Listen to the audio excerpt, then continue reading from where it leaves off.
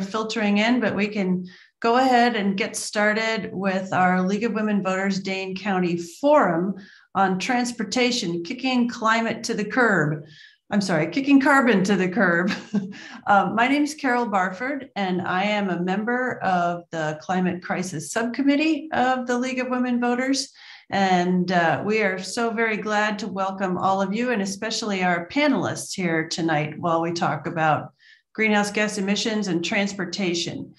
The basic outline is that I'm going to give a little bit of context setting for the forum, and then we will have our three panelists give their remarks. We're going to talk a little bit about League of Women Voters activities related to transportation and climate change, and then we're going to have Q&A for the rest of the hour. So first of all, why is the Climate Crisis Subcommittee preparing a forum on transportation? Well, probably most of you are well aware that transportation emits greenhouse gases, and we need to do our best to curb the emission of greenhouse gases to avoid the worst effects of climate change. This panel in this slide here, the left-hand panel, shows different scenarios of possible course of greenhouse gas emissions over the rest of the 21st century. The dark lines are the greenhouse gas emissions, and the shaded areas show the CO2 concentrations in the atmosphere that would result from those emissions. So the blue is where we want to be. That is where we would achieve by the end of the 21st century a temperature increase of less than 2 degrees Celsius. And that is shown on the right-hand panel. You can see the little blue circles that are color-coded the same way as the left panel, where it says 430 to 480. That is a greenhouse gas concentration in the atmosphere that would keep us below a 2 degrees C change, the kind of change that would cause loss of coastline, agricultural production deficits, and all kinds of situations that we're trying to avoid. So transportation is, in the US especially, the largest sector of greenhouse gas emissions. The transportation sector emits more greenhouse gases than anything else, between 1/4 and 1/3. If you look at the right-hand pie chart, that is showing the contribution of transportation in the global greenhouse gas emissions. And it's not colored the same. Transportation is shown there in the sort of brick red at 14%. So this is just to show that Americans, as a fraction of total greenhouse gas emissions, transportation is a big one for us. But how does that break down? Transportation sector is really complicated, including all kinds of shipping, modes of shipping, air travel, et cetera. In 2019, light duty vehicles, that is cars, minivans, SUVs, account for 58% of the greenhouse gas emissions of the transportation sector. So those are the cars and the trucks that you and I drive.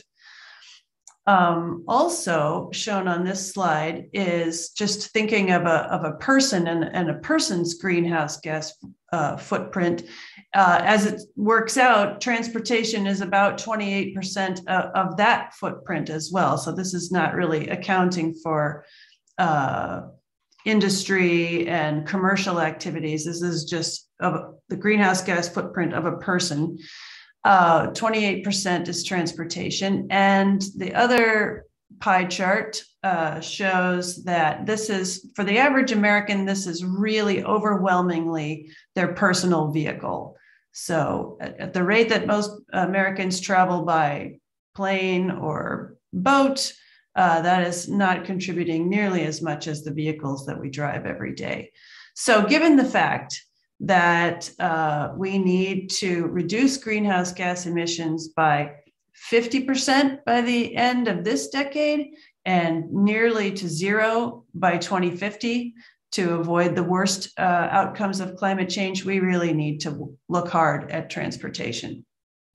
So we're going to talk later in the forum about some things that we can all do to reduce our vehicle miles traveled and the emissions from that. But first, we are going to hear from our panelists. And I am going to introduce the first panelist, which is Philip Gritzmacher Jr. Philip is a transportation planner working in the City of Madison's Department of Transportation. He's currently working on a variety of transportation projects, including the Transportation Demand Management, which aims to reduce vehicle miles traveled in the Madison area. Prior to working in the City of Madison, he served as city planner in Sun Prairie and as a transportation planner for the Greater Madison Metropolitan Planning Organization, or MPO. We're going to be hearing a lot about MPO, I think, tonight. So welcome, Philip. Thank you. And thanks for having me. I'm going to share my screen. I have a brief presentation, and I want to talk a little bit about what transportation demand management is, because it really does aim to satisfy a lot of what you were talking about, reducing single occupant vehicle trips. So you've already introduced what this is. It is a package of policies and strategies with the aim of reducing single occupant vehicle trips and vehicular miles traveled generally. This is important because if we take a look at what's been going on in the US, you'll see that since 1970, we've had a 190% increase in vehicular miles traveled. But our population has only gone up 60%. And that's a reflection of the transportation investments that we've made since then. We've done things like this, expanded roadways as far as we can, but we're out of space. So we need to do something else. And this is also really bad for anyone who wants to bike or walk or take a bus. It's not safe. So we need to look at another way of doing things. So we've already talked about greenhouse gas emissions. That's a huge reason why we want to do this. But it's not just warming, it's also flooding. So one of the things I wanted to point out here is if you see this little arrow right here, this is where we are, and we're seeing on average 4 extra inches of precipitation per year. And that's not coming evenly. In fact, some cases, it's like 2018, where we see massive flooding throughout the city because our infrastructure can't handle it. And as was mentioned, our biggest contributor to greenhouse gas emissions in this country is transportation. So a lot of that comes down to what we're doing with our physical infrastructure and what we're doing to facilitate growth. So traditionally, when we have a new development, we will look at our transportation network and expand that network to facilitate the new trips that development would create. And with TDM, we try to right-size the trips that are coming from that development to the transportation network that we have by shifting people to other modes of transportation and not just giving them the option to take a car as they please. That's really in alignment with our city plans, both our comprehensive plan and our transportation plan, the mayor's sustainability vision, which she released earlier this year, and a number of regulations that we have in the city that reference TDM. So this is something that we've been doing for 20 or so years, but the application's been uneven. It's been kind of complicated for not just developers to navigate, but also our elected officials, which means that in some cases we could be pushing development out of the city into places that don't have TDM, meaning that we get all of the negatives of the vehicle trips and none of the ability to push those trips to other modes of transportation. So an example of this is Madison Yards, which is at Hill Farms. It took 7 meetings to get through the TDM process. One of those meetings was over an hour trying to figure out if the TDM mitigation measures that they were providing were good enough. So we're going to try to do, well, and it appears that my slide is broken, so I apologize. Basically, we currently have 2/3 of our trips in the Madison area are in single occupant vehicles. So that's good for a city of our size, but there's always an opportunity to do better. And with a new TDM program, we're hoping that we can mitigate those vehicular miles that are being traveled, increase access to alternative transportation, reduce congestion, travel delay, noise, and support denser infill development, which will ultimately lead to a safer transportation network. And we have a whole process set up for this where you would figure out if it's applicable to you based on the size of your development, land use characteristics, the parking you're providing, and where your development's occurring. You would go through this process, determine what measures you'd want to take, create a plan, and then report out to us that plan. And you do that annually. So we've come up with a number of measures, and we've gone through an iterative process. There's about 43 measures now that the developer could choose from that have different point values based on their effectiveness and costs, and other contextual features such as the location of the development. And we have modifiers in there that will provide points for proximity to certain types of alternative transportation. And we're taking a look, and we're trying to ensure that when we are applying our TDM program, we're not pushing development out of the city. So we have modifiers based on the location of the development as well to ensure that if something is on the periphery, for instance, where we would require 65% of the TDM points, we're able to capture that development in Madison and not push it out to Verona or Middleton or Sun Prairie or Fitchburg, because that was a concern early on in the process. We also provide points for proximity to transit, hoping to have that development focus in areas that have good access to transit. So we're doing a number of things to try to make sure that the plan is as effective as possible. We've also created a tool to try to make it easy to participate in the plan, to encourage developers to participate in this process. And the aim would be to make it very, very straightforward, so that as they propose their project, they input the characteristics of the project, and then are able to select from a menu of options for mitigation measures, some of which are infrastructure-based and some of which are programmatic. And hopefully this makes it very straightforward for anyone that's engaging in the process, and again, doesn't force development just outside of the city limits, so we can actually reduce the vehicle miles traveled within the city. So we've got some loose ends that we want to figure out. We know that single family neighborhoods drive a lot of that VMT. That's something that many TDM plans don't really cover, and we're looking for ways to handle that, either through the platting process when neighborhoods are developed, or through the TDM process. Once we have that figured out, we refine and tinker with our measures. We're going to take this, the next, which hopefully will be the final draft of the program, to our policy boards, take it out for one last round of public comment, and then hopefully get this adopted as an ordinance this winter. That's all I have on TDM. So thank you for the opportunity to present. All right, thank you very much. I'll just remind the audience that we'll be taking questions later. So I'm assuming though that you can enter them into the Q&A at any time. So so go ahead and let those juices flow. So our next speaker is Robbie Weber. Robbie is recently an honorary fellow with the State Smart Transportation Initiative, a joint project of the UW-Madison and Smart Growth America. She's served as an alder on the Madison Common Council and on the Madison Area MPO, the federally designated metropolitan planning organization for the Madison area. She has been a program manager at the Bicycle Federation of Wisconsin for 9 years. Outside of work, she serves on the board of directors of Madison Bikes, and since 1998, she's taught bicycle skills and safety to individuals and community groups. So welcome, Robbie. Thank you. So I do want to emphasize that I am not working at SSTI now, so anything that I say is not representing them.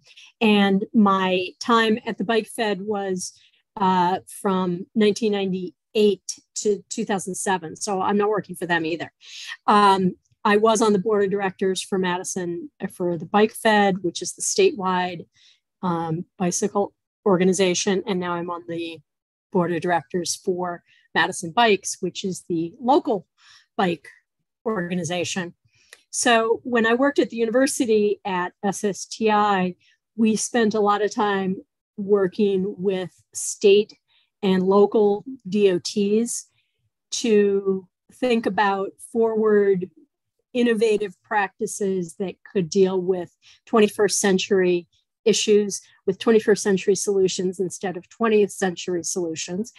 And one of the last things I worked on before retiring in July of last year was a report very similar to what Philip just presented, but we were working mostly with the city of Los Angeles, who has embraced their TDM program as well. So a lot of what I'm going to say, I'm going to use the term transportation system. And I want to emphasize that different modes of transportation work together and can be used for different trips, the right tool for the right job. People sometimes, when I try and encourage people to use other modes of transportation, they'll often say, well, I can't bike to work because, or I can't take the bus to work because. And I say, well, you can combine two modes of transportation. You could drive partway in from Mount Horeb and then get on the bus and not have to pay for parking for downtown. Or maybe you can leave your bike somewhere and bike the last bit to campus so that you don't have to pay for a parking space on campus. I think sometimes people get into a rut. They use the same mode of transportation all the time. Often that is driving, and they don't think about what their options are for different trips. But most trips in the United States are less than 5 miles, and a good portion of them are less than 2 miles. So what about some of those trips? Going to dinner with your friends, taking your kids to school or biking with your kids to school, picking up some milk at the grocery store if that's all you need, going to the library to pick up a book. Some of these trips can be made by walking, by biking, maybe taking the bus downtown. Then you can have that extra cocktail and you don't have to worry about driving home. But different modes of transportation are right for different trips that you make. And I think sometimes when we think about cutting our driving, we concentrate on the trip to work. A lot of TDM, I don't think the City of Madison is doing this, but a lot of TDM programs are very focused on getting people to change how they get to work, which is great. But that's only 20% of the trips that we make. They tend to be the longest. They tend to be the ones that we kind of build our lives around. We're going to use this method of transportation, so then we have to do everything before and after work with that method of transportation as well. But there are all these other types of trips that we can also think about. And sometimes it's as simple as when you go shopping, not driving between the stores, but walking between the stores instead, the park once policy. So I hope that we can be a little bit more deliberate about making some decisions about using the right mode of transportation for each trip that we make, instead of relying on the same ones all the time. And that is usually, again, driving. I do also want to mention electric cars because they're great for cutting emissions, but there are still some issues with them. First of all, unless you're purchasing 100% renewable energy, a lot of our electricity in Wisconsin still comes from very dirty sources. So we're still dealing with emissions there. And then, of course, electric cars still use the same infrastructure as any other, diesel or gasoline cars. And as Philip mentioned, flooding is something we have to think about. And hard surfaces like roads and parking lots are real contributors to flooding in a lot of areas. So we want to think about the infrastructure that we're paying for any kind of car, even if it ran on water. So the other thing that I want to mention that maybe Zia and Philip can't push as much is that we as citizens need to tell our elected officials and our city staff and local staff and county and whoever that we want communities where walking, biking, and transit is not just possible, but easy and comfortable and safe, and that it's encouraged. A lot of policies, a lot of the ways that we build our communities make it almost impossible to do anything except drive. If you've got a giant road between you and the library, it's really scary to walk or bike across that. So of course you're going to drive. So we need to build our communities so that it's possible to walk, bike, and take transit, and choose those for other trips. When things are closer together, you don't drive as much. When there aren't so many huge roads, you don't drive as much. When there's sidewalks and good transit and bike lanes and bike paths, those choices become a lot easier. And then the final thing is that parking policy can really make a difference as well. There have been studies that show that if someone has free parking when they come home or at their destination, they're much more likely to drive. One of the reasons that a lot of people don't drive into downtown or to the campus is that it's harder to find parking and you have to pay a lot for it. So the way we give parking to people really makes a big difference on how much people drive. And I'm going to leave it there, and we'll get into a lot of these topics in the Q&A. All right. Yes, we will. Thank you very much, Robbie. Our third speaker is Zia Brukaya, Program Manager for Round Trip, the Transportation Demand Management Program of the Greater Madison Metropolitan Planning Organization that promotes sustainable transportation options in Dane County. Zia's work focuses on developing partnerships to support TDM in the Madison region and connecting individuals and employers with smart alternatives to driving alone. Prior to joining the MPO, Zia worked as a senior planner at Urban Assets, where she led public engagement for planning projects in the Madison area, including the East-West BRT planning study and major roadway reconstructions. She also served as the Indiana Complete Streets Coalition coordinator from 2013 to 2014. So take it away, Zia. Thanks, Carol. All right, I'm going to go ahead and share my screen. I have a few slides. And Robbie and Philip did a great job of staying on time, so I will work to do the same. And I will be connecting with a lot of the kind of themes and messages that Robbie and Philip have already discussed. So I'll share a little bit of information about the Greater Madison MPO, and then the round trip TDM program, and then talk through kind of the nuts and bolts of some of the transportation options that we have here in Dane County. So the Greater Madison MPO, you've heard that mentioned already. We're the Metropolitan Planning Organization for the Madison region. So we mostly cover Dane County, everything that you see here on the screen. MPOs are required in urbanized areas of 50,000 or more in population in order to be able to spend federal highway and transit funding on local projects.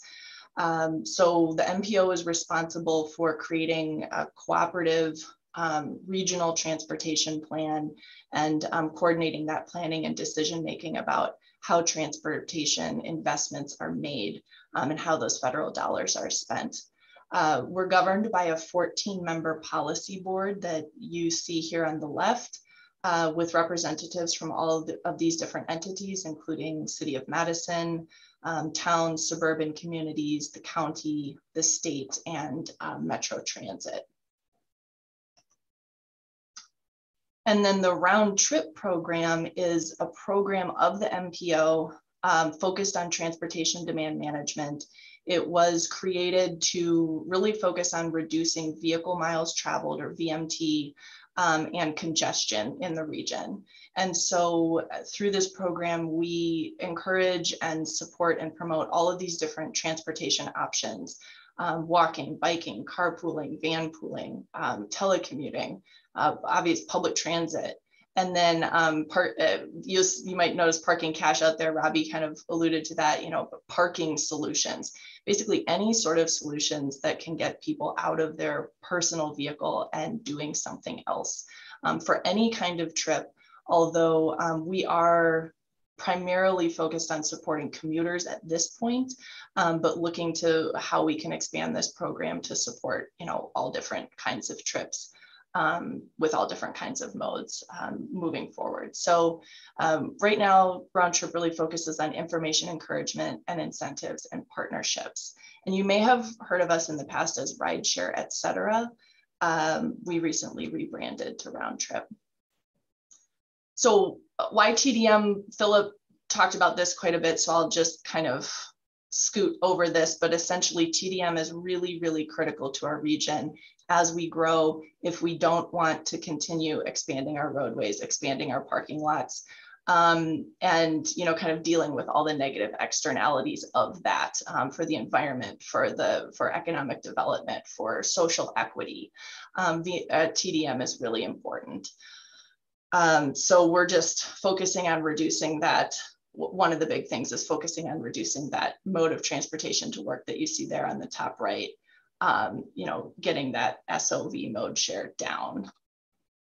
And I actually just threw in this slide as Philip was talking, because I thought it might be interesting for you guys to see. Carol mentioned, she said that personal choices matter, right? And one of the things that we saw during COVID-19 is the impact that can really be had when we take a huge amount of cars off the roadway. And in many cases, for people who were able to continue teleworking, still contributing to the economy, but not doing so having to get on the road and drive to work every day. In Dane County, we saw that our average daily traffic dropped 40 to 60% of what had been normal during the height of the Safer at Home orders. Over 2020, we did see that come back to about 70 to 90% of normal. And then in September 2020, we were looking at a total vehicle miles traveled in our county, climbing back to just under 5% of normal. However, one of the things that really stood out was that peak traffic volumes remained lower. So that's indicating that people were taking fewer commute trips, but then more trips to school and work or school and entertainment and for other things like that. So even though the VMT climbed back, and we'd always love to see it lower, 5% reduction does represent something significant when you think about greenhouse gas emissions. And the peak traffic volumes reducing also represents opportunities. Our roadways are kind of overbuilt for those peak periods. So if we're no longer having those, what could that mean for creating space for other modes of traffic and prioritizing other investments? So at Round Trip, primarily what we do, we focus on assisting individuals, employers, and government entities in Dane County. We have this online ride matching service that you see on the right. We administer an emergency ride home program for sustainable commuters in Dane County. I'll talk a little bit more about both of those. And then we coordinate with all of the partners that you see here and more to promote transportation options through marketing and education in Dane County. And so some of the resources that we have available to us, and this will be kind of setting the stage for, I think, a transportation challenge that Carol and others will be talking about. Round Trip is a platform. It's available for free. The MPO and the State Department of Transportation fund this platform. You can go on it, create a profile, and search for matches to other carpoolers, state van pools, bike buddies, metro transit routes, and park and rides. So as Robbie said, maybe depending on where you live, maybe your best option is to park at a park and ride and then grab a metro route or meet another carpooler and come the rest of the way to work that way. The emergency ride home program is available for sustainable commuters. So if you're currently doing that, you can sign up and you're eligible for up to 6 taxi rides home per year for use in emergency situations. And what you're seeing here is basically what a search would look like on the website, and a list of results in the bottom right of, you get a list of folks that you can reach out to and make a plan with. Metro Transit, we have an excellent metro system here in Madison. All buses are accessible. All buses have bike racks. Many different types of cards available. There's a commute card program for businesses that has about 120 businesses signed up and providing commute cards to their employees. So that's something that we really promote with employers. Google Maps is a really easy way for you to just, type in where you want to go. And if you're on a transit route, it will bring up the route that you should take and when it's coming. And then we have Madison B-Cycle, tons of bike resources in Madison. Madison B-Cycle, 100% electric.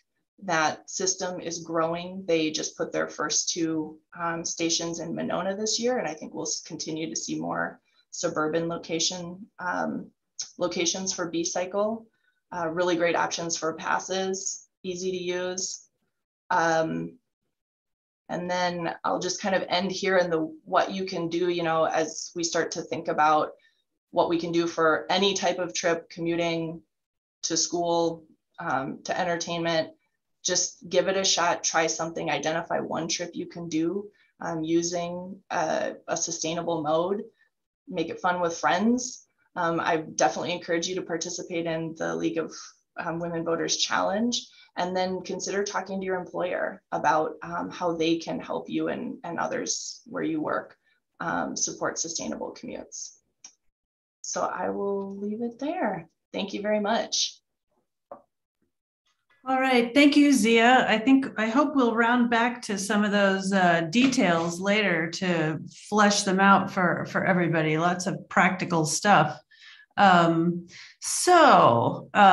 Thank you very much, all panelists. That was the most on-time panelists I've ever hosted. So close to the 7 minutes. Thank you very much.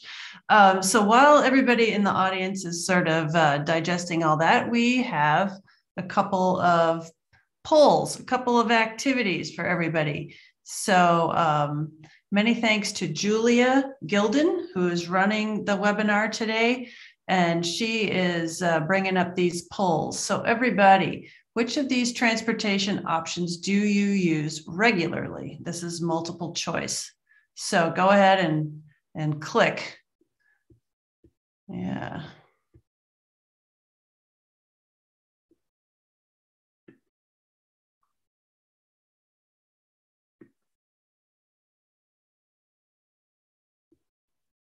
Panelists can't do it.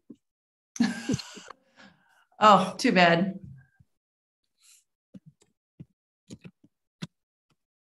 All right, so I noticed that personal car is not on here. So this is of basically your alternative choices. What are you doing? Looks like the most favorite is walking. All right, followed by personal bike. And Madison is, of course, one of the most bike-friendly cities in the US, often ranked as the most from year to year. So yay, Madison. All right, I think that's holding steady there pretty much. All right, so that's good. 77% of us walk regularly. All right, so I'm gonna take that poll down, or maybe Julia does it, I'm not sure. And we're going to go to this next poll, please.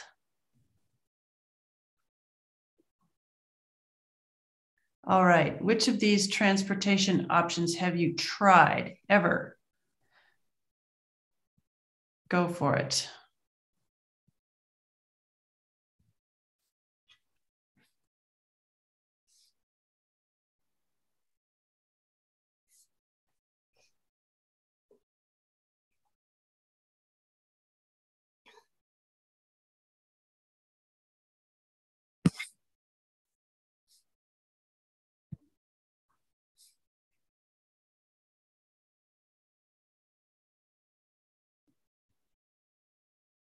All right. Still more folks. Good that well over half of us have been on the Metro bus.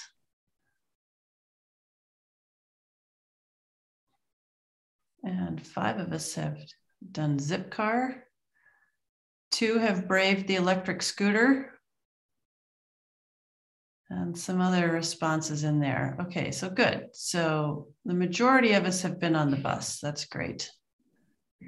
All right, so I guess, Julia, you can take that down at your leisure, but right now I am going to describe initiative of League of Women Voters called Transportation Options Challenge, Kicking Carbon to the Curb, Ordinary People Doing Ordinary Things. So having heard these presentations and learning about some of the many opportunities that exist here in Dane County to help meet our climate commitments, it's your turn to see if you can change your own personal travel habits. In effect, we're asking you to change the long-time metaphor about driving and putting the rubber off the road by walking or biking more, taking a bus, or trying a shared cab ride, whatever works for you. All we ask is for you to share experiences about what works for you and what doesn't, what needs to change and what improvements can really matter. This is citizen science at its best. The challenge is simple. All you have to do is fill out a very short survey in November to record the age and mileage of your vehicles, and another one in late March to update and document the mileage of your vehicles at that time. That is all. In return, you'll get a custom reusable shopping bag, some free bus passes, and a handy monthly chart to record your alternative transportation choices and personal experiences, and a series of hints about how to reduce your car's carbon footprint even further. There will be no individual winners to this challenge. The best prize is that ordinary people will be doing ordinary things to help create an extraordinary energy and environmental future. So please join us by clicking on the challenge button on the League of Women Voters Dane County website. And I believe that we will have that link in the chat. And we hope to see you there. So having announced the challenge, which all of us on the Climate Crisis Committee are going to participate in, I am going to open the forum up to question and answer. So we do have a few already. Can I just suggest that if people want to ask questions, they use the Q&A and not the chat, because that way it'll make it easier for the moderators to look in one place. So that's right. Put your questions in the Q&A. Don't use the chat. I'm going to Q&A first. That's right. So if you're serious, you should retype your question into the Q&A. All right. So an attendee asks, says there is some data about transportation related to caregiving, which is borne mostly by women. Women are more likely to trip chain and make more trips, but shorter ones. Are any of the panelists working on TDM that focuses on transportation needs of women? Well, I don't know if you can say I have worked on it, but I certainly looked at it when I was working at the university. And certainly we know that is an issue.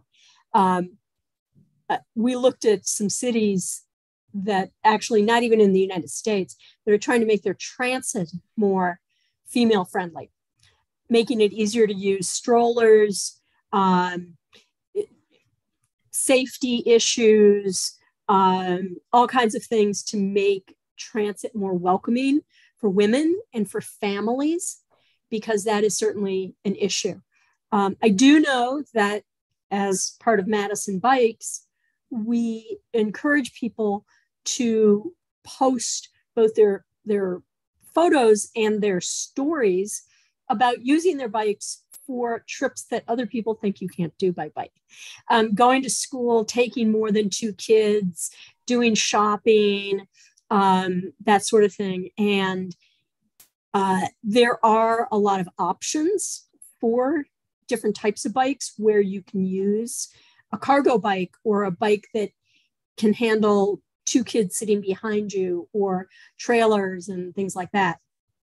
And I will say that I think that the BRT system is going to be a real boon to people with wheels, shall we say, because it's going to be level boarding, which means strollers, carts, luggage with wheels, wheelchairs, and even bicycles are going to be a lot easier to load and unload on the BRT buses than regular buses, because there's going to be more space for wheeled vehicles and there's going to be level boarding. And I think that's huge.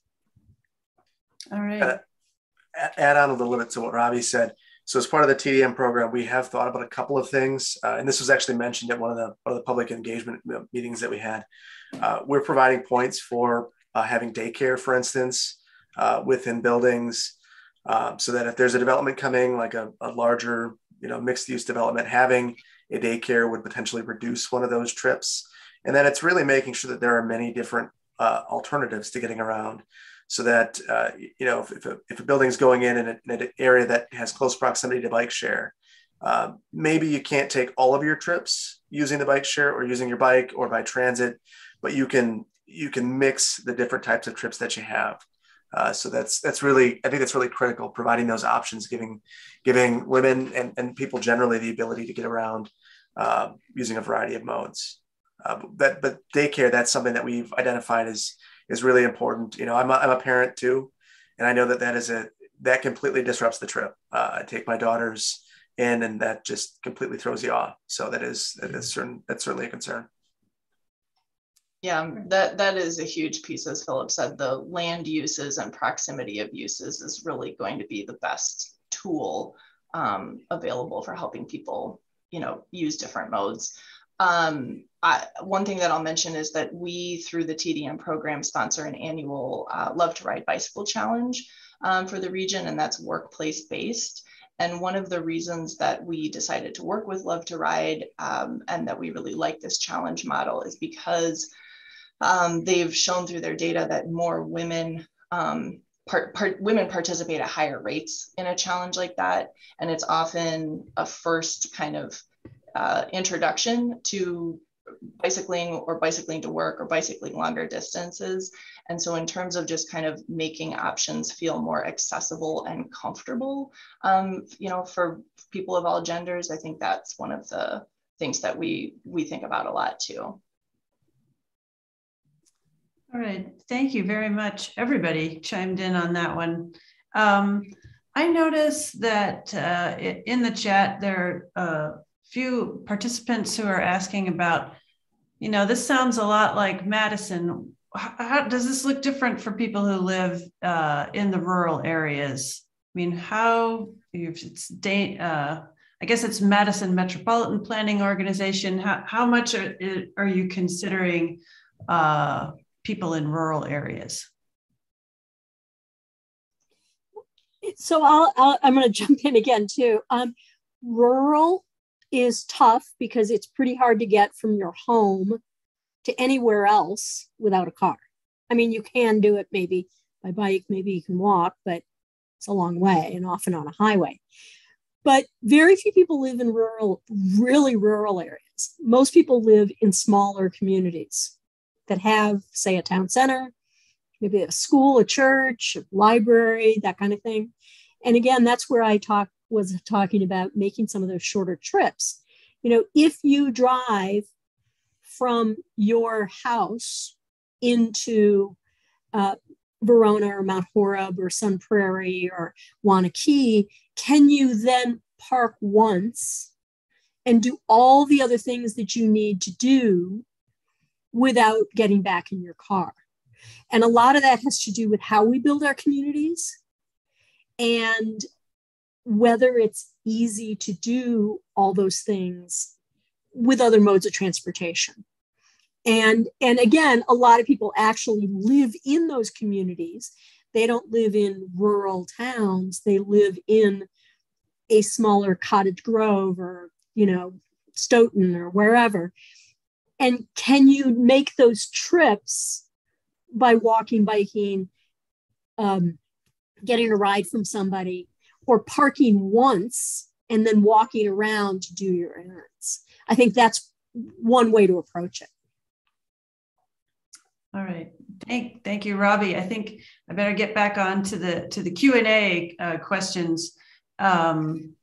So Holly McAtee asks to hear about the impact of gig work on vehicle trips, and also on Uber and Lyft and personal shoppers, DoorDash, Grubhub, all of these little vehicle trips.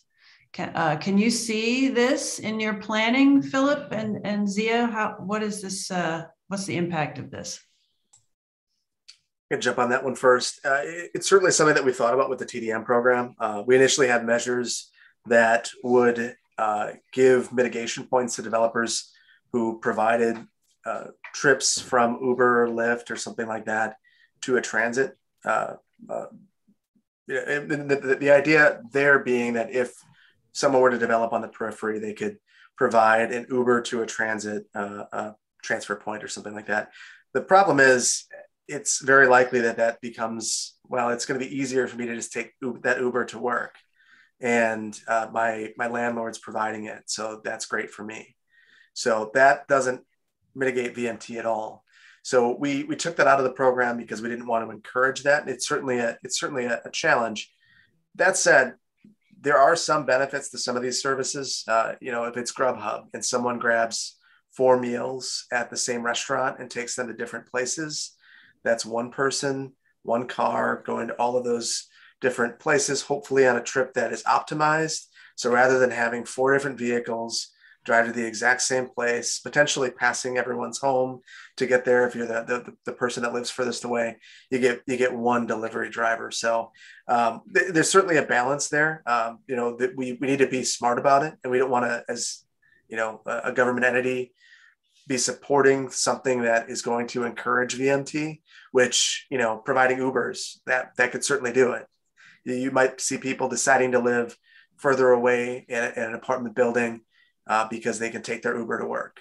So we don't want to encourage that. But we also don't want to discourage things that could, mitigate VMT themselves in a way that maybe is less traditional. All right, thank you. Thank you. Karen Gunderson is asking about mileage, fuel efficiency, the other side of the VMT, the other side of the coin. Along with encouraging people to travel fewer miles, shouldn't we also encourage them to downsize their vehicles or purchase more fuel efficient vehicles? Can anybody comment about the fleet in Madison, maybe relative to other places? What do we know about that? Yes, I'm not aware of our mix of electric or alternative fuel vehicles compared to other places, but we are incentivizing them. In our parking ramps, for instance, there are charging stations. Some of them are free, which I think is a pretty progressive way of approaching that. It's also preferred parking, so it's not squirreled away in some corner. It's generally right up front. So if you have a Leaf or a Tesla or whatever you're driving, you get a parking spot right up front. You get charging right there. The rates are generally lower, so it is a way of incentivizing, and it's a start. Many of these parking structures have the ability to expand the number of charging stalls that they have in the future. So it's thinking proactively about that, and when we're building new ramps, for instance, thinking about what their life can be after they're a ramp, and thinking about as long as it is a ramp, as vehicles transition, are we making sure that people can charge there, because that's going to be so important in the future. Thank you. Say, from a regional perspective, that's something, EVs are certainly something that we want to promote and support. And we're in the middle of our regional transportation plan update right now, which happens every 5 years. And some of the other staff that are working on the traffic modeling and different kind of future scenario modeling, the impact of EVs is one of those scenarios that they'll be looking at, because we're right on the cusp. That's one of those kind of potential big drivers of change that we still have a lot to learn about to see where it goes. All right, thank you. Thanks. So Erhard Joris former director of the Nelson Institute for Environmental Studies at UW, asks, has anyone considered a tolling system for driving on the isthmus, such as exist in other cities like London, Stockholm, etc.? What about the isthmus? Well, I can tell you that I actually just did a presentation where I talked about the fact that New York City is going to have what they call, now I can't remember what it's called. Congestion pricing. Congestion pricing, yes. It's the first place in the US that's done it. Super controversial, but it's pretty easy to block off. And because it's only going to be Manhattan and only lower Manhattan, it's much easier to block off a part of an island. The isthmus does work, but people still get upset about paying for parking. I'm not sure we're ready for congestion pricing yet. I think maybe the TDM efforts and making parking more expensive. I mean, it's not a very good use for scarce urban land. That might actually be an easier policy measure for discouraging driving into the isthmus. Just to build on that in the most recent iteration of our plan, that was one thing that we kind of zeroed in on, and we doubled the points that a developer would receive for any sort of unbundling parking. So there are two benefits there. If it's an apartment building, that might mean that it's more affordable for you. If you decide to rent a place and you don't need a parking stall, that could be $100 a month that you save on your rent. It also means practically that person is not going to have a car that they can drive to downtown. So I think we need to look at alternatives that fit our community, and that might be more palatable. Looking at parking, reducing parking, densifying some of our urban areas by shared parking arrangements and things of that nature. But that's certainly an interesting idea, certainly an interesting idea. All right. Yeah, thank you. And I would add that things like that definitely drive behavior change much better than like information and encouragement and things like that. And that's one of the reasons that we are really excited about this potential TDM program at the city level, is to have something in place. Like when you look around the nation and you look at cities that are doing really amazing things and regions that are doing really amazing things, and they have a really low, single occupancy vehicle mode share. It's when you dig into that, it's because there is a local, there's a local policy or regulation, or there's a statewide policy or regulation that's really driving employers and others to, come to a program like ours and say, hey, how can we meet this? What can we do? And then, so things like this, I mean, what Philip just mentioned about, we need to right size for our community at this point. But those types of interventions are going to really be the most effective. So Zia, can you, this is kind of tantalizing, the amazing things that other places are doing. Can you give us a couple examples? Well, I would love Robbie to jump in here too, because Robbie's done a ton of research on this. But I think like Seattle, is one really incredible place where they're doing a lot of good work. They've, I can't quote numbers, but they've had huge reductions in just in the amount of drive alone to work, but then just vehicle, kind of congestion, vehicle miles traveled, all that. They have a statewide commute trip reduction law. And then they also locally in the Seattle region have some really strong leadership happening. So they kind of have multiple levels of support there. They've integrated their pass system for their light rail and their buses and their, all the modes of transportation. So you've got one pass that gets you access to everything. That's huge. Imagine if we had that for Metro and B-Cycle here and, future modes that come online. And so Robbie, I don't know if you want to add anything else. I know. Yeah, in writing that report, I researched a lot of what other cities were doing. Portland's got an incredible program where they started by taking each neighborhood and concentrating on the neighborhood to teach people how to reduce their trips. And then they found it to be so successful, they still have the programs called Smart Trips, but they only do it for people who've moved. So if you move into Portland or even within the city, that's an inflection point where you are changing your habits, because you have to find a new place to shop, a new way to get to work, a new school, a new library, a new bar, a new, way to get to your friend's house. And so what they do is when people move, they try and use that opportunity to help people learn how to use other methods of transportation besides driving to reduce the driving in Portland.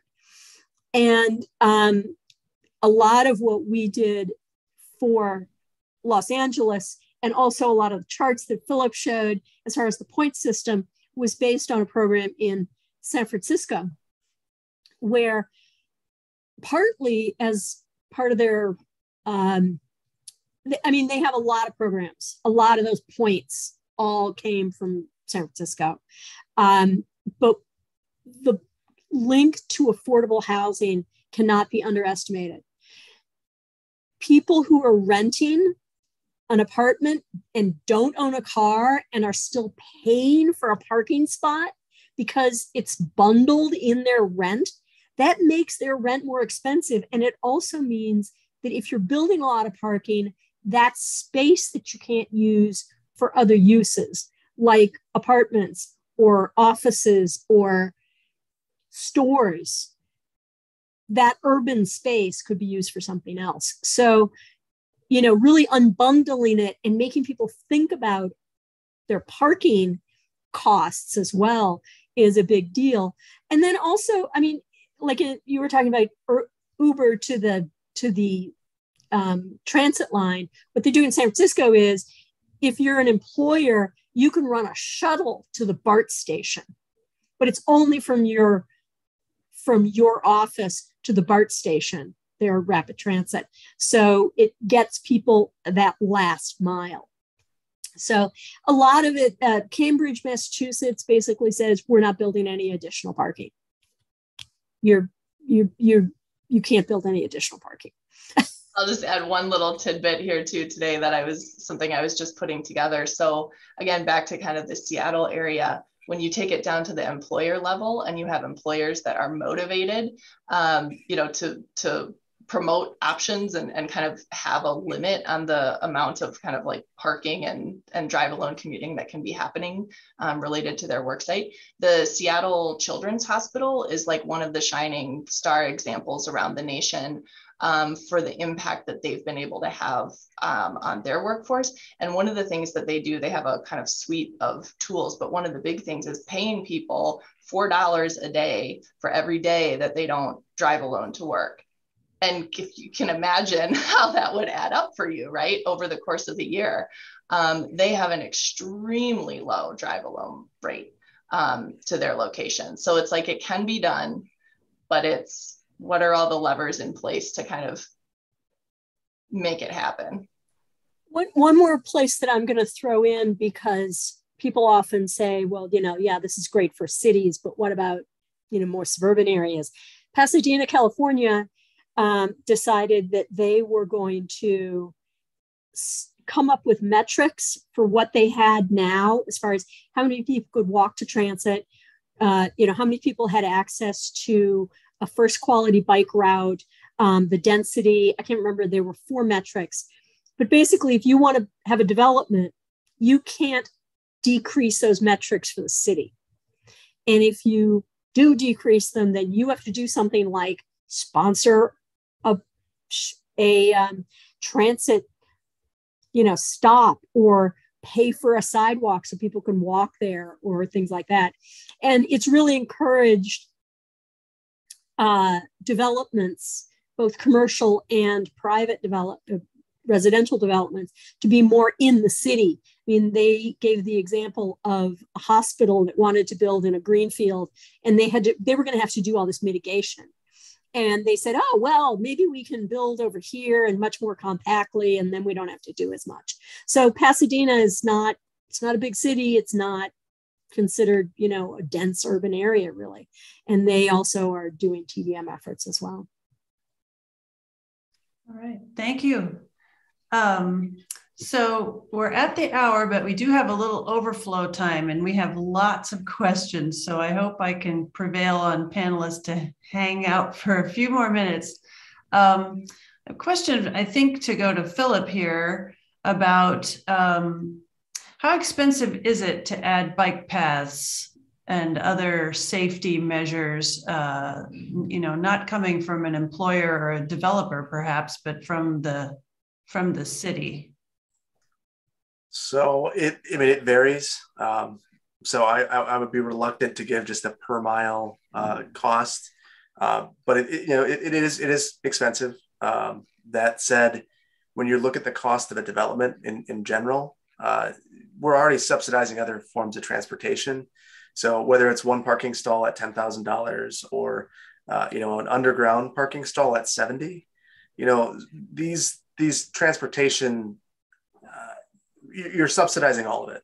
So if we can get them to not subsidize as much parking and focus on providing other types of transportation, that's our goal anyway. So part of that is shifting some of that. I mean, we provide mitigation points for building paths instead of parking. So I mean, that's the sort of thing that we are trying to encourage. All right, thanks. Janet asks a related question. What is safer for an older person, an electric bike or an electric scooter? I bet that's a Robbie, isn't it? Well, it depends on what you mean by scooter. If you're talking about what are those little things that you sit on and you like, they look like a one-person golf cart. What are those things called? I can't remember. People call them scooters, so it's a little confusing when you have you can take them in the grocery store. You know what I mean? That's different. Oh, like a mobility scooter. Yeah, like a mobility scooter. Okay. I personally feel a lot more comfortable on a bike than I do standing up on a scooter. But that's me, because I've been biking since I was 4. But the other thing is, you can get very cool electric tricycles and you can't fall over. And you can carry a lot of cargo on a tricycle as well. Well, now I think in most cities, aren't the electric scooters designated to the roadways? It depends. I was just in Tulsa and they're all over the sidewalks, all over. Okay. So it might depend on where you're allowed to ride too. Yeah. Yeah. All right. Thank you for that. So here's a question from Kathy Kuntz. We tend to measure progress reducing emissions in transportation based on VMTs, but less traffic means less congestion, which means less fuel usage even for the same vehicle miles traveled. How are people measuring those kinds of emission reductions? I'm just going to jump in with the words induced demand. I don't think that you could just reduce VMT and leave the transportation network as it is. You've got to also be right sizing the transportation network as that's occurring. So that's road diets and things of that nature. In terms of the emissions, the UW actually does a lot of work measuring emissions. So there are multiple points throughout the city where emissions are measured daily. So it's not something that that the city's doing, but it is something that the UW is doing. And I know that the MPO reports on those annually. So my comment about induced demand is that if you widen the road or make it easier to drive, it just fills up. Mm-hmm. I mean, pretty much everybody in transportation field knows this, but we keep widening the roads thinking we're going to cure congestion, and it just encourages more people to drive, which is of course more emissions. There's also a report that I think Kathy knows about, but others might not. The Urban Mobility Report from, I believe, Texas A&M University, that has a really cool, if you search for that Urban Mobility Report, they have some great kind of measures and metrics where you can look at the impact of emission, or impact of reducing congestion on emission reductions. And you can actually drill down to our city, like to Madison and I think Dane County as well. So that's worth checking out. All right, so it's definitely a thing. Now I've got a question from Meg Gordon, who asks, feeling safe and separated from the noise and aggression of many drivers helps encourage people to walk or ride bikes to do errands. Are there plans in place to make these options more pleasant? And if not, what's the best way we can advocate for such an environment to be created and prioritized? I can take that one. So we are working on some plans. We have a green and complete streets plan that we are currently in the process of working on. So that's going to create different roadway cross sections that prioritize different modes of transportation. So we're looking at the entire transportation network throughout the city and figuring out what modes of transportation should be prioritized and coming up with different cross sections for those roads. So cross sections being everything you'd see in the right of way, sidewalks, street trees, places for parking, vehicular drive lanes. And we're acknowledging that there are places where there might be priority for multiple modes. And at the very top of all streets is being a pedestrian, because at some point in every trip, you're a pedestrian, whether it's walking to your car, walking to transit, walking to your bike, or leaving any of those modes, you're a pedestrian. So we're certainly using that as kind of our baseline, and we're thinking about that as we think of these. And then when we reconstruct streets, we would be thinking about those cross sections. That would be our starting point. And then we would look at the neighborhoods specifically to make sure that it fits the neighborhood.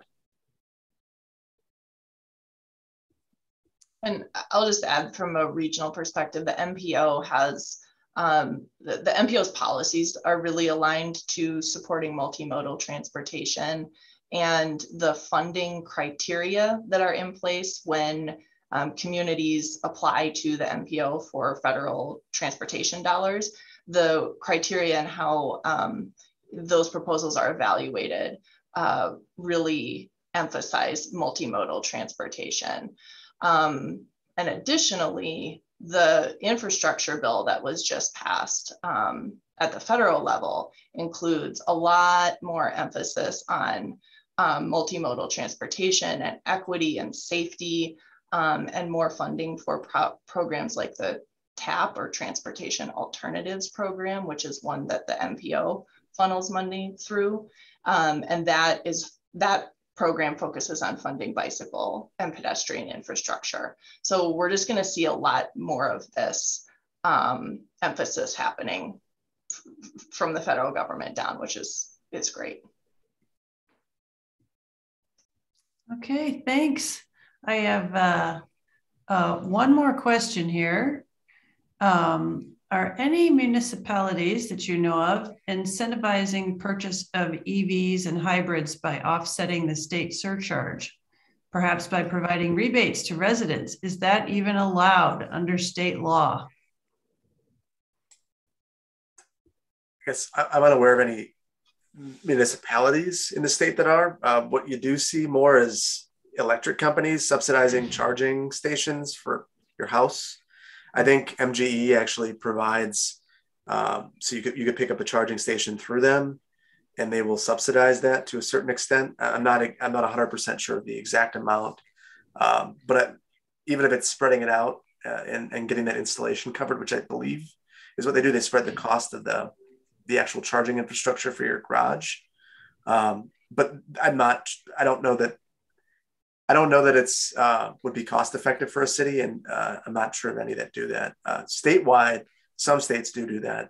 We're not one of those, unfortunately. Right. There are also around the nation some examples of electric bike rebate programs, also through groups like MG&E. Yeah. All right. Well, I've kept you here longer than advertised. I just want to thank Robbie and Philip and Zia again. I want to also acknowledge that Zia was instrumental in getting some of the swag that's part of our challenge. So if you sign up for the challenge, you'll understand what I mean. Definitely great forum, great answers to questions, lots of further questions in my mind based on your presentations. It's just another one of those incredibly complex subjects that comes up in everything related to climate and sustainability. So thank you very much. And thank you to all our participants for your great questions, and good night, everyone.